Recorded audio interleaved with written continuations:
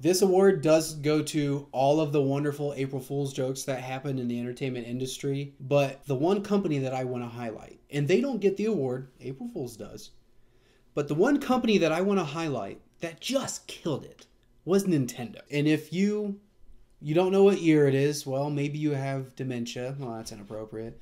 Or you've been locked away in some capsule and you don't realize that the month is April.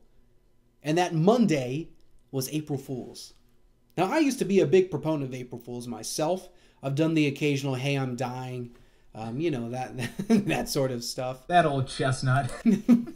You know what? It's gotten some pretty good laughs from myself. April Fool's, my biggest thing was telling my brother that he was adopted because he was born on April Fool's Day. So no way.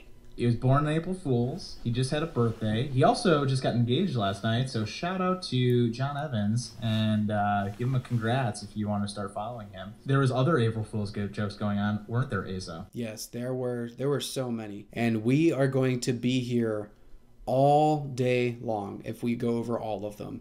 So we love Nintendo here at Borderline Entertainment. We've talked about their directs. You know, it's the little showcase thing that they do, and they just pop them up and they say, hey, we're going to do this thing, and then they do it. It's really quick, easy, and over with. Sometimes they make an announcement the day before they're going to do it, and it's really exciting. They're no stranger to doing things to the beat of their own drum. Well, on April 1st, they're like, hey, we've got a direct happening today. And for some reason, nobody picked up on the fact that this is going to be an April Fool's joke, because all of the branding was on point. It seemed like this was really going to happen.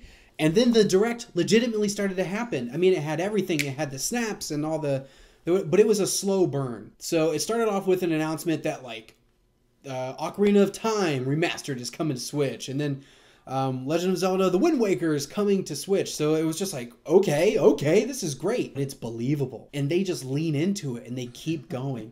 And they just give you little things over and over and over again. But then it starts getting weird, because usually when they go from segment to segment, they're doing like one snap and then they'll talk and then another snap. Well, the snaps start getting quicker. And then you start getting some bold announcement. There's going to be a Halo edition of the Switch. One was Fallout 2016 Election instead of edition. My favorite one was Grandfather Bath Simulator X Steam Edition. I'm bummed. Love it.